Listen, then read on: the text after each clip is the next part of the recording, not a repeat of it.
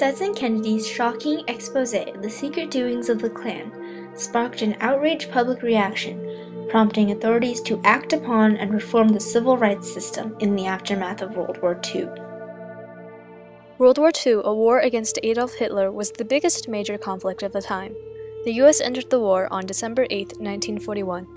They sent more than 500,000 African Americans to serve in Europe, but unlike the whites, they fought in segregated units, and most of them held much lesser positions that placed them below the white soldiers and officers, like cleaning or serving them.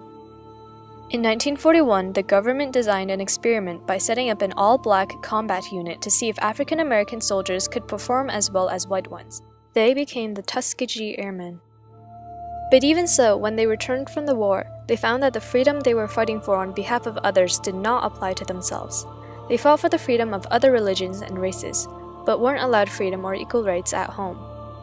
In fact, many returning black veterans were brutally murdered, courtesy of the KKK. World War II helped set the stage for the civil rights movement. It forced Americans to think about the hypocrisy of fighting for freedom and equal rights abroad, yet supporting discrimination at home. Kennedy provided the spark needed to usher in the civil rights movement.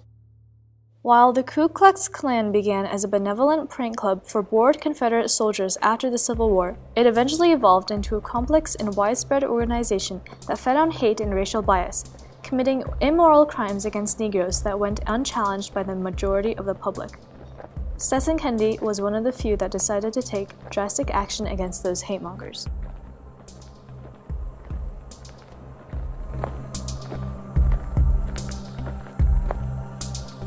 And so his great idea was to go undercover in the Ku Klux Klan. And so he moved to Atlanta, which was the headquarters of the Klan. Once I got in, it was obvious to me that I couldn't go to the police, because at the very first meeting I could see the police uniforms, blue pants sticking out beneath the Klan robes, and a great many khaki trousers of the sheriff's deputies. So I went to the FBI.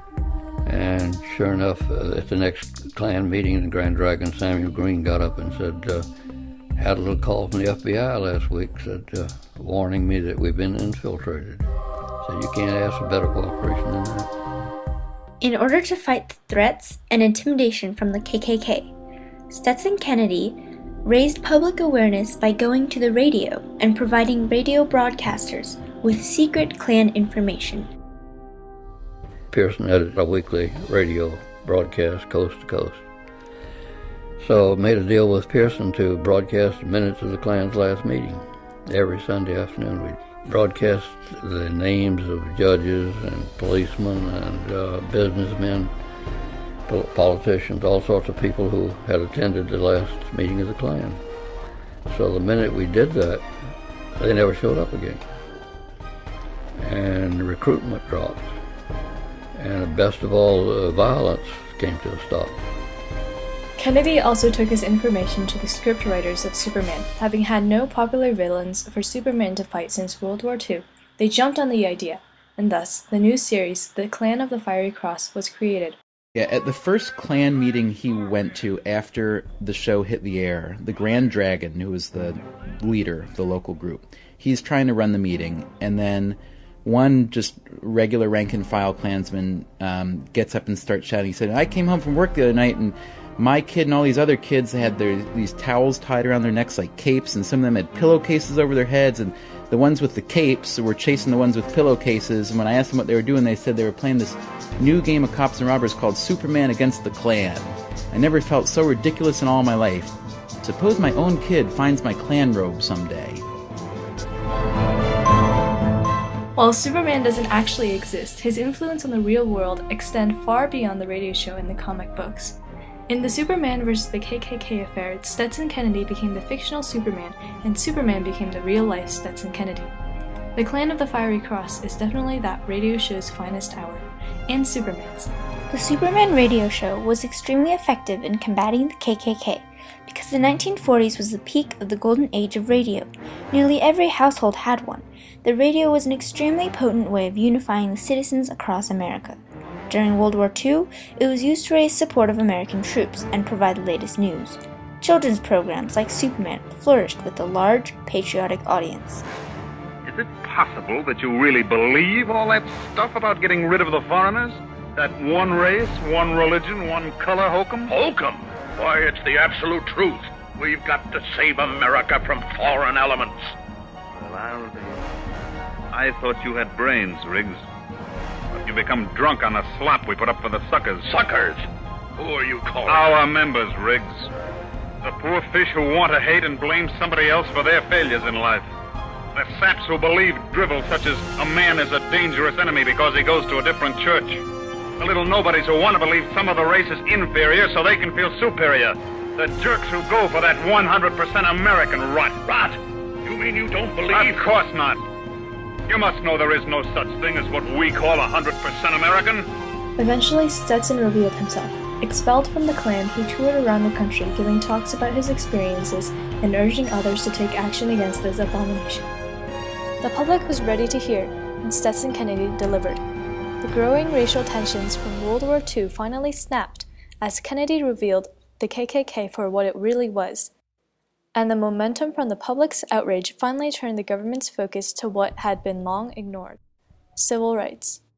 Although most of the general public greeted his news with shock and horror, Stetson Kennedy's information was not met with a good reception among high government officials. Grew, so did its political power. In the national arena, the Klan helped to elect 16 United States senators, 5 of whom were sworn Klan members. One of the 5, Hugo Black, recanted his allegiance when he later became a Supreme Court justice. From California to New Jersey, voters elected Klan-backed candidates to a variety of statewide and local offices. You couldn't run for public office in some places unless you had the Klan endorsement and Klan support, because it had this enormous membership and it enjoyed the sympathy of non-members who may not have always condoned the most horrific and brutal acts, but who thought the Klan served a role in helping tamp down these dissident elements in society.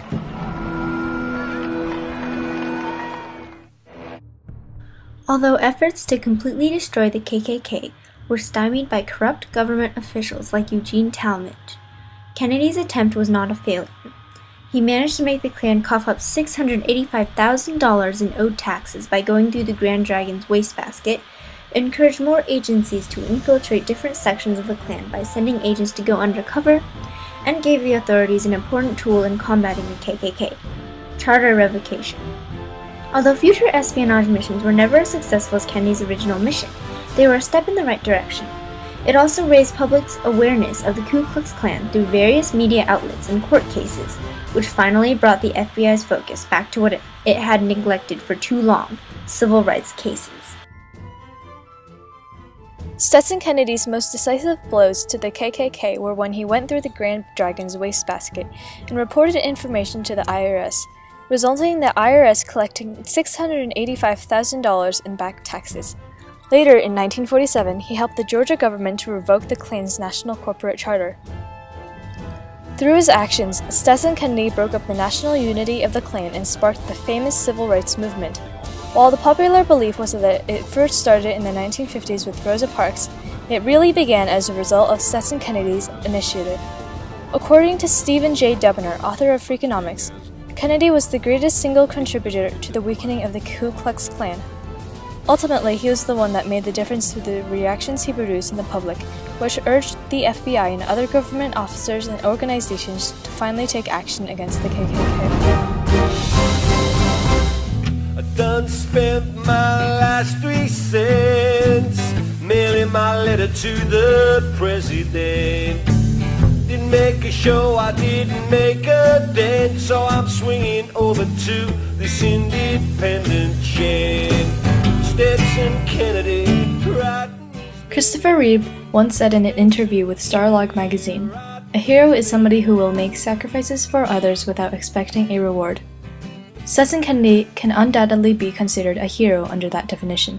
He worked endlessly and with unmatched determination to end the KKK's reign of fear over the country. Mathers DuPont's got me in the hole. They were profit for